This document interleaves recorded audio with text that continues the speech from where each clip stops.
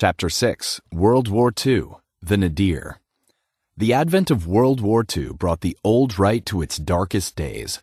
Harassed, reviled, persecuted, the intellectuals and agitators of the old right, the libertarians and the isolationists, folded their tents and disappeared from view. While it is true that the isolationist Republicans experienced a resurgence in the 1942 elections, they were no longer supported by an ideological vanguard. The America First Committee quickly dissolved after Pearl Harbor and went to war. Despite the pleas of the bulk of its militants to continue being a focus of opposition to the nation's course, Charles Lindbergh totally abandoned the ideological and political arena and joined the war effort. Among the intellectuals, there was, amidst the monolith of wartime propaganda, no room or hearing for libertarian or anti-war views. The veteran leaders of libertarianism were deprived of a voice. H.L. Mencken had retired from politics to write his charming and nostalgic autobiography. Albert J. Nock found all the journalists and magazines closed to his pen. Nock's leading disciple, Frank Chodrov, had been ousted from his post as head of the Henry George School of New York for his opposition to the war. Oswald Garrison Villard was virtually shut out of the magazines and was forced to confine himself to letters to his friends. In one of them he prophesied bitterly that, "When you and I have passed off the scene, the country will be called upon by some cheap poor white like Harry Truman to save the world from Bolshevism and preserve the Christian religion." For the old right, these were gloomy times indeed, and Villard was ready to select his epitaph. He grew old in age he condemned, felt the dissolving throes of a social order he loved, and like the Theban seer, died in his enemy's day. For the old left, in contrast, World War II was a glorious age, the fulfillment and the promise of a new dawn. Everywhere in the United States and in Western Europe, the liberal ideals of central planning, of a new planned order staffed by brain trusters and liberal intellectuals, seemed to be the wave of the future as well as the present. In the colleges and among the opinion molders, any conservative views seemed as dead and outmoded as the dodo, confined to the dustbin of history.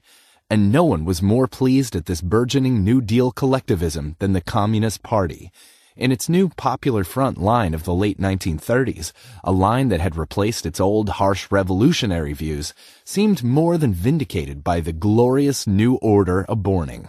In foreign affairs, the United States was marching hand in hand with the Soviet Union in a glorious war to defeat fascism and expand democracy. Domestically, the Communists, under Earl Browder as their leader, exulted in their newfound respectability. The Browderite line of arriving at socialism through ever greater and more centralizing New Deal reforms seemed to be working in glorious fashion. The Communists trumpeted that communism was 20th century Americanism, and they were in the forefront of the new patriotism and of a super-identification with the American Leviathan, foreign and domestic. Communists played an exhilarating, if subordinate, role in the war effort, in planning war production, in giving orientation lectures in the armed forces, and in calling for persecution of all possible opponents of the war. Earl Browder even seemed to find a willing ear at the White House. In their role as leaders in the CIO, the Communists sternly put down any attempt at strikes or civil rights agitation that might deflect any energy from the glorious war. Indeed, so heady were the Communists' dreams that they took the lead in advocating a permanent no-strike pledge even after the war.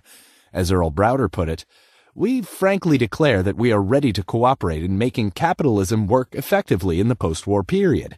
We Communists are opposed to permitting an explosion of class conflict in our country when the war ends. We are now extending the perspective of national unity for many years into the future."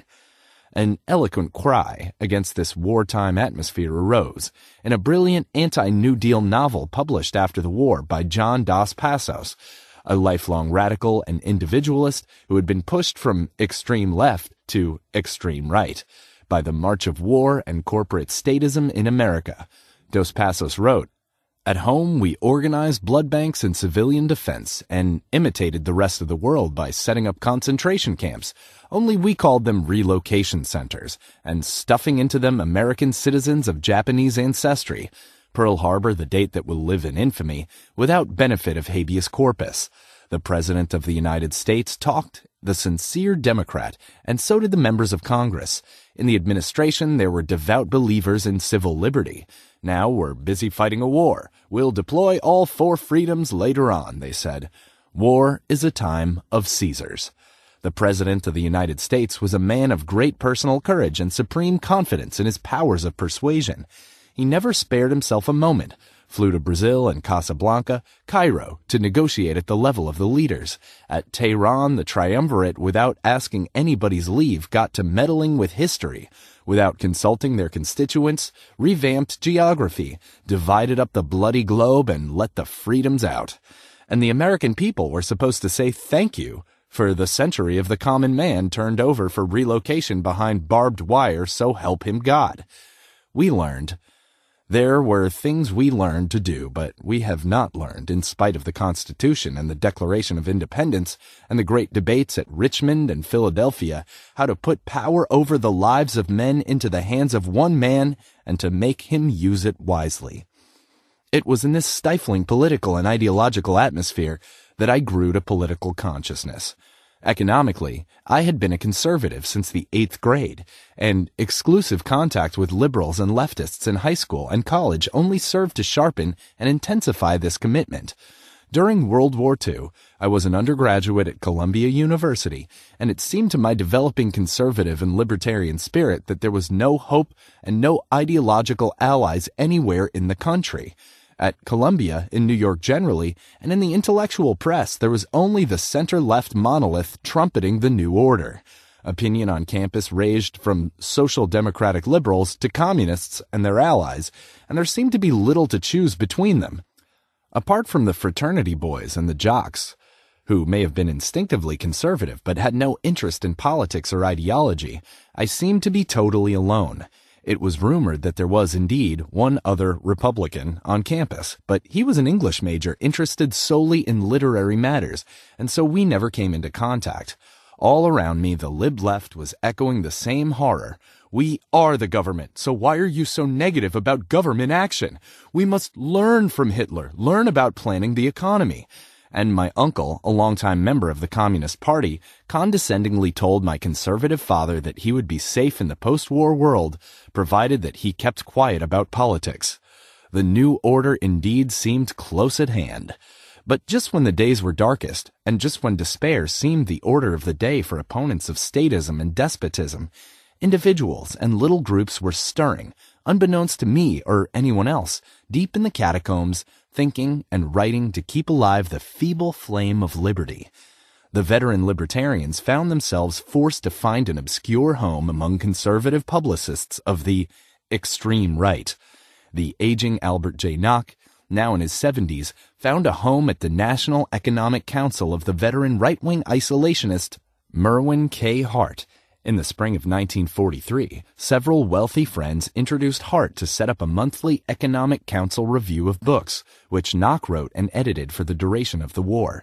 Frank Chodorov, ousted from the Henry George School, eked out a precarious living by founding a superbly written, one-man monthly broadsheet analysis in 1944, published from a dingy loft in Lower Manhattan. There, Chodorov began to apply and expand the Nockian analysis of the state, and worked on a theoretical economic complement to Nock's historical Our Enemy the State, a work which Chodorov issued in bound mimeographed form shortly after the end of the war. John T. Flynn found a home with the long-standing right-wing outfit, the Committee for Constitutional Government, and its offshoot, America's Future, Inc. The veteran publicist Garrett, ousted in the shakeup at the Saturday Evening Post, was able to found an obscure one-man quarterly, American Affairs, issued at a minor part of the operations of the Statistical Organization of American Business, the National Industrial Conference Board.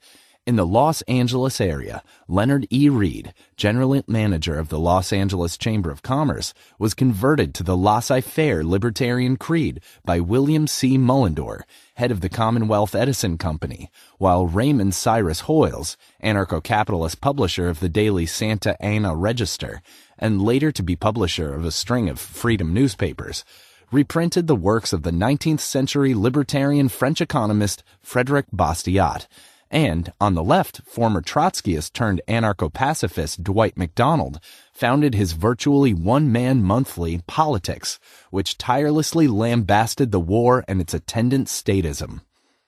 What was destined to be the longest-standing right-wing journalistic venture launched during the war was the Washington weekly Human Events, founded in 1944 as a 4-page newsletter with a periodically appended 4-page article of analysis. Human Events was founded by 3 veteran isolationists and conservative libertarians.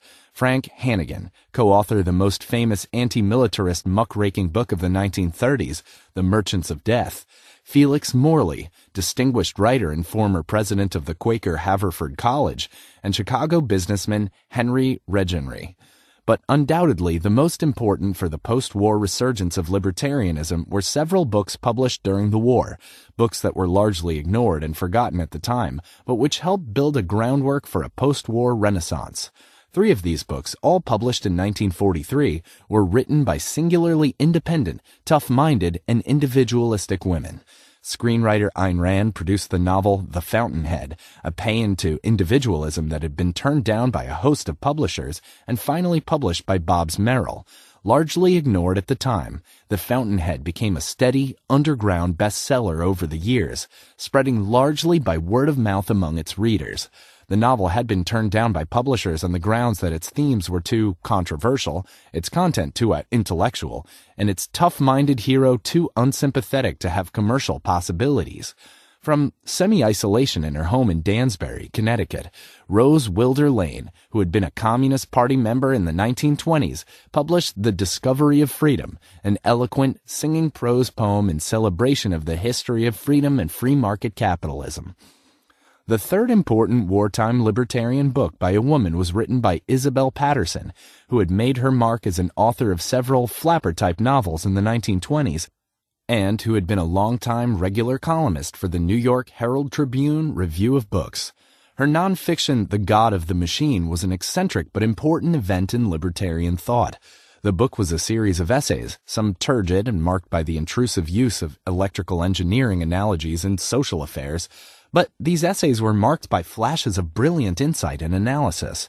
Particularly important were her chapters on the state promotion of monopoly after the Civil War, her demonstration of the impossibility of public ownership, and her defense of the gold standard.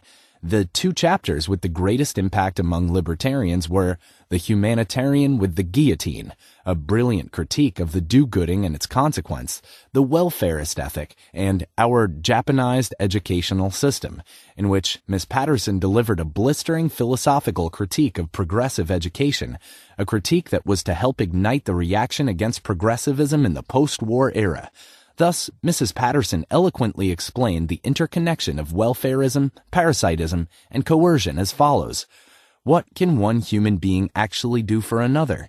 He can give from his own funds and his own time whatever he can spare, but he cannot bestow faculties which nature has denied, nor give away his own subsistence without becoming dependent himself. If he earns what he gives away, he must earn it first. But supposing he has no means of his own, and still imagines that he can make helping others at once his primary purpose and the normal way of life, which is the central doctrine of the humanitarian creed, how is he to go about it? If the primary objective of the philanthropist, his justification for living, is to help others, his ultimate good requires that others shall be in want. His happiness is the obverse of their misery. If he wishes to help humanity, the whole of humanity must be in need. The humanitarian wishes to be a prime mover in the lives of others. He cannot admit either that the divine or the natural order by which men have the power to help themselves. The humanitarian puts himself in the place of God. But he is confronted by 2 awkward facts: that the competent do not need his assistance, and second, that the majority of people positively do not want to be done good by the humanitarian. Of course, what the humanitarian actually proposes is that he shall do whatever he thinks is good for everybody. It is at this point that the humanitarian sets up the guillotine. What kind of world does the humanitarian contemplate as affording him full scope? It could only be a world filled with breadlines and hospitals, in which nobody retained the natural power of a human being to help himself or to resist having things done to him. And that is precisely the world that the humanitarian arranges when he gets his way. There is only one way, and that is by the use of political power in its fullest extension. Hence, the humanitarian feels the utmost gratification when he visits or hears of a country in which everyone is restricted to ration cards, where subsistence is doled out. The desideratum has been achieved of general want and a superior power to relieve it. The humanitarian, in theory, is the terrorist in action.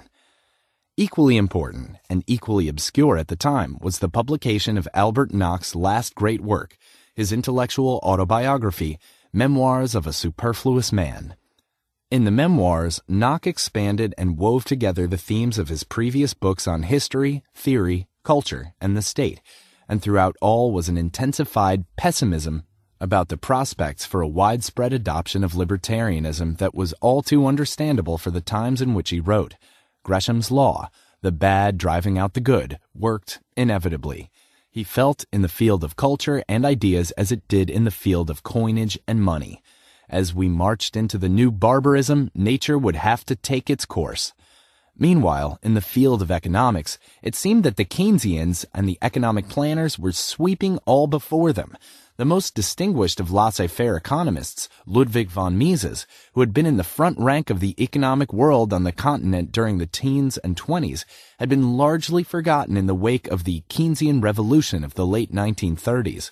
And this neglect came even though Mises had won fame among English-speaking economists during the early 1930s, precisely on the basis of his pro-business cycle theory that attributed the Great Depression to government intervention. A refugee from the Nazis, Mises had published a giant laissez-faire treatise on economics in Geneva in 1940, a book which got lost amidst the twin storms of the march toward collectivism in economic thought and the Holocaust of World War II. Emigrating to New York in 1940, Mises, devoid of an academic post, managed to write and publish 2 books during the war. Both were highly important works which, again, made little or no dent in the academic world. Mises' brief Bureaucracy is still one of the best treatments of the nature of bureaucracy and of the inherent sharp divergence between profit-seeking management and non-profit, or bureaucratic management. Mises' Omnipotent Government won some academic recognition as the most important statement of the anti-Marxian position that the essence of Nazi Germany was not the reflection of big business, but was a variant of socialism and collectivism. At Columbia in those days, Omnipotent Government was being read as the antipode to Franz Newman's very popular Marxian work on Nazism, Behemoth. But the wartime libertarian work that was destined to have by far the greatest immediate impact was not that of Mises, but of his most prominent Austrian free market follower, Friedrich A. Hayek. Hayek had emigrated to England in the early 1930s to teach at the London School of Economics, and there had considerable impact on younger economists as well as achieving prominence in the English intellectual circles, and among such distinguished émigré philosophers in England as Karl Popper and Michael Polanyi. It was perhaps this prominence in England that helped to account for the smashing popular and academic success of Hayek's The Road to Serfdom, for it was certainly not Hayek's style, heavily Germanic rather than sparkling, and far less readable than Mises, who had pursued a similar theme. Perhaps intellectuals, surfeited with years of pro-statist and pro-planning propaganda, were ripe for a statement of the other side of the coin. Whatever the reason, The Road to Serfdom hit the intellectual circles of the United States and Britain like a blockbuster. Its major thesis was that socialism and central planning were incompatible with freedom, the rule of law, or democracy. The Nazi and fascist regimes were considered one aspect of this modern collectivism, and Hayek tellingly outlined the great similarities between the statist planning of the Weimar Republic and the later economic program of Hitler. The highly touted social democracy of the Weimar Republic was but fascism in embryo. The Road to Serfdom made its impact on all levels of opinion. The Hearst papers serialized the book, hailing its attack on socialism. It became mandatory in virtually every college course, as the case for the other side, although in fact it was scarcely consistent in its laissez-faire views. English intellectuals were so perturbed that 2 attempted refutations of Hayek by social democrats were rushed into print. Hermann Feiner's vituperative Road to Reaction and Barbara Wooten's Plan or No Plan, to which Mises would retort that the free market economists favored each man planning for himself, and Hayek's work had incalculable effect in converting or helping to convert many socialist intellectuals to the individualist, capitalist ranks.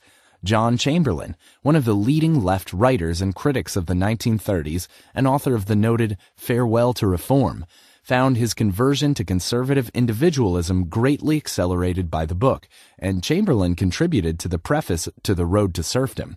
F.A. Harper, a free market professor of agricultural economics at Cornell, found his dedication to libertarian views redoubled, and Frank S. Meyer, one of the leading theoreticians of the Communist Party, member of its national committee and head of its workers' school in Chicago, found disturbingly convincing Hayek's portrayal of the incompatibility of socialism and freedom. It is an ironic and fascinating footnote to the ideological history of our time that The Road to Serfdom has one of its most sympathetic reviews in The Communist New Masses, a review that constituted one of Frank Meyer's last contributions to the communist movement. And surely these were but a few instances of the vital impact of Hayek's work. But this impact, and indeed the quieter ripples made by the other libertarian works during the war, was visible only as a success of the day. There did not seem to be any lasting result, any sort of movement to emerge out of the black days on which the libertarian creed had fallen. On the surface, as the war came to an end, there seemed to be as little hope as ever for the individualist free market cause as there had been during the war.